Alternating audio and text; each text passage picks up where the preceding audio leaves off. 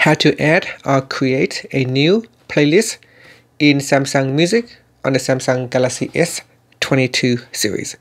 First, tap on the home button to go back to the home screen. And on the home screen, swipe up to go into the app screen. And in here, open up the Samsung Music folder. Next, tap on the playlist tab at the top. And then tap on the add button. In here, give your playlist a name. And then tap on the create button.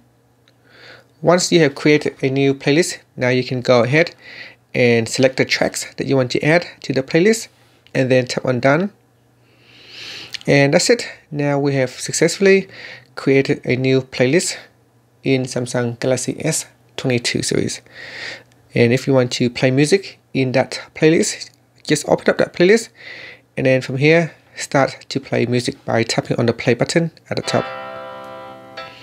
And that's it. Thank you for watching this video. Please subscribe to my channel for more videos.